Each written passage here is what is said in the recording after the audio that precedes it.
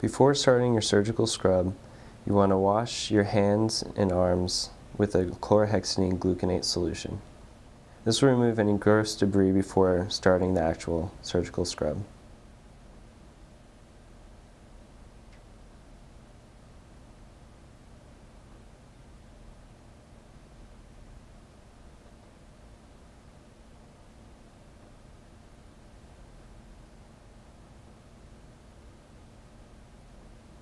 Next, you will take your impregnated sponge and open it, removing the nail pick. The nail pick will be used to clean the subingual areas of your fingernails. It is important during this process to visualize any soiled areas under the fingernails and remove them with the pick. Using your eyes as a hand hygiene tool. After using the nail pick, you are to discard it in the trash. Now you're ready to begin the surgical scrub with the chlorhexidine gluconate impregnated sponge. First, you are to wet the sponge and working it into a lather on your hands and fingers.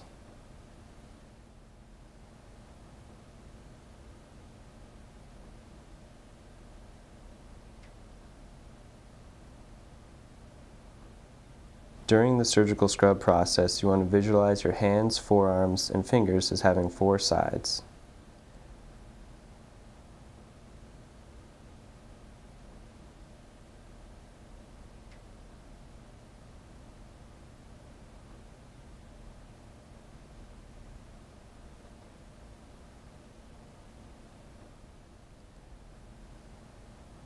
Working the non-abrasive sponge between the fingers is important to make sure that you reach the corners and crevices of your fingers and in between your fingers.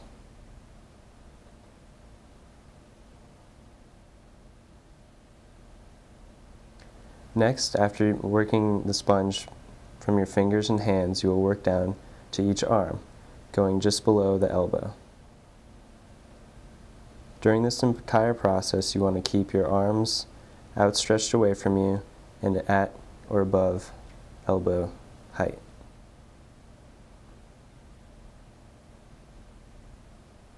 After the surgical scrub, you will rinse your hands off under running water and proceed to the room.